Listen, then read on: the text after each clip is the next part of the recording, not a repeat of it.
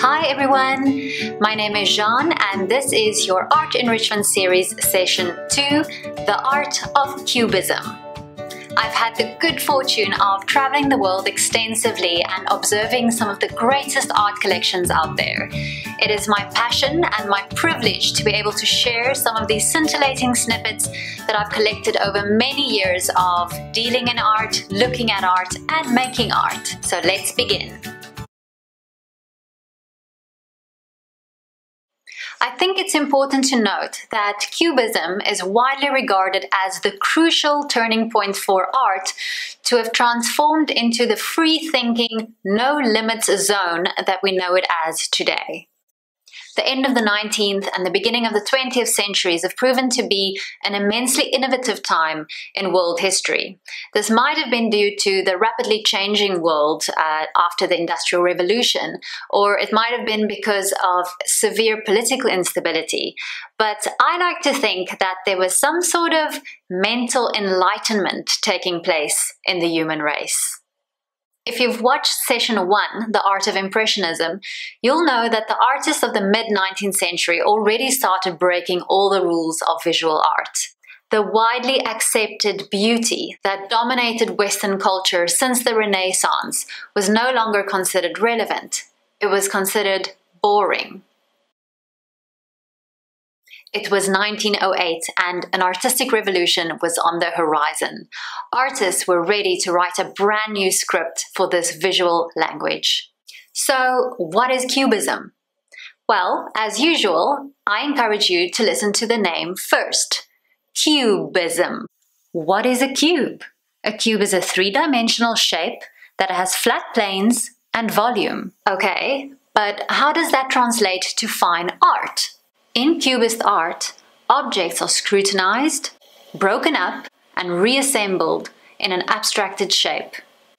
Instead of depicting objects from a single viewpoint, the artist portrays the subject from a multitude of perspectives. Deconstruction that climaxes in constructed geometric planes. This required the viewer to tap into their own confusion and become an active participant in deciphering what on earth they're looking at. What? They say that when we're pushed out of our comfort zones, that's when the magic happens. So, what spurred Cubism?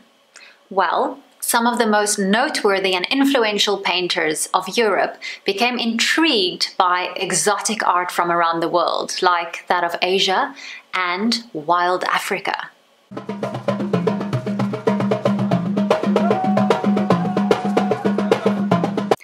I have a sneaky suspicion that you already know the name of the artist that I'm going to mention as the mastermind of Cubism. Spanish artist Pablo Picasso worked closely with French artist Georges Braque in Paris. A prodigious painter and sculptor, Picasso spearheaded the concept of Cubism and by doing so laid the foundation for an avalanche of forward-thinking creations. This painting from 1908 is titled Les Desmoiselles d'Avignon, or The Women of Avignon, which is a street in Barcelona's red light district, by the way. It's considered to be the first real Cubist artwork. Can you spot those exotic influences I mentioned earlier? Look at the ladies' mask-like faces and the flat geometric planes of the rest. This painting shocked viewers and it challenged the status quo. Aren't women supposed to be portrayed either beautiful, passive, at least angelic? Yet, Picasso offers us a more fierce, seductive and in-your-face perspective of this group of working women. Perhaps his goal was to unleash the savage inside of us. Other artists like Fernand Léger, Jean Gris and Robert Delaunay soon followed and presented their own thought-provoking styles of this mind shift of a movement. It's worth mentioning that Picasso and Braque adored the work of master painter Paul Cézanne, an influential artist who passed away shortly before the commencement of Cubism. Surely Cézanne's carved landscapes and portraits piqued their interest in the simplification of form and color. The early approach to Cubism is referred to as analytical Cubism. They analyzed, they dissected, they reassembled into flat planes and sharp angles. The second phase of Cubism is referred to as synthetic Cubism, where fragments of news and random papers were added in collage to the geometric planes so as to add opinions of current commercial culture or invite us to reconsider what we thought we knew about what we're looking at. This was called papier-collé, paper collage. This is a portrait by Jorge Braque of a Portuguese guitarist seated in the window of a harbour cafe. Can you see it? Me neither. But look at the added letters and numbers, helping us decipher this painting. Top right, we can make out D, bal, and this was a fragment of a poster advertising a grand ball. And then the numbers 1040, which is a piece of paper from a barbel. Cubist artwork steers clear of becoming too abstract by still having a strong focus on real objects. They're just perceived in a brand new way. This is a portrait of one of Picasso's famed mistresses in love, the photographer Dora Maar. Picasso literally presents us with many perspectives. Look at the way her face is painted both from the side and the front. Her face and body vibrant, forms angular, which comments on Dora's temperament. Yet, the background reminds us of a cage. Was she trapped? This is one of the more gentle portrayals of a lover, almost a compliment to the sitter, if you consider some of the violently distorted portrayals of other women Picasso created.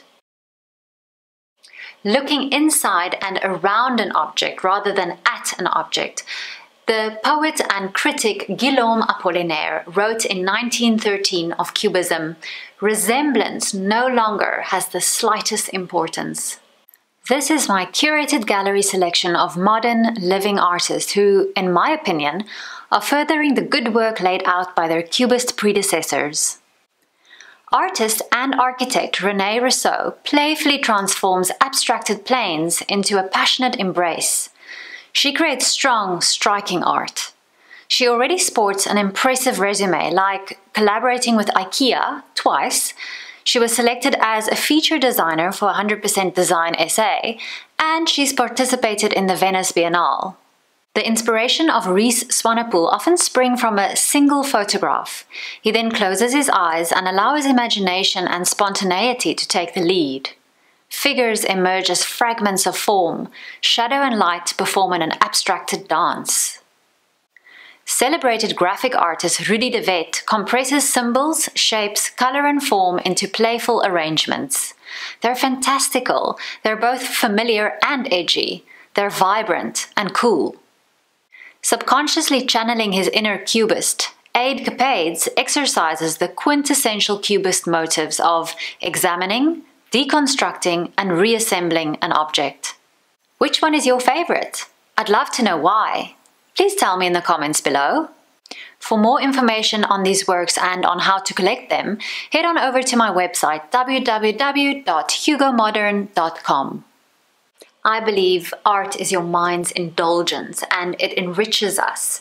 By adding good art to your walls, you create moments to pause in and to connect to the wonders of world history and the beauty of life.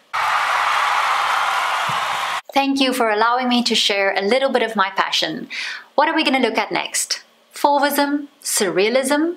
Expressionism?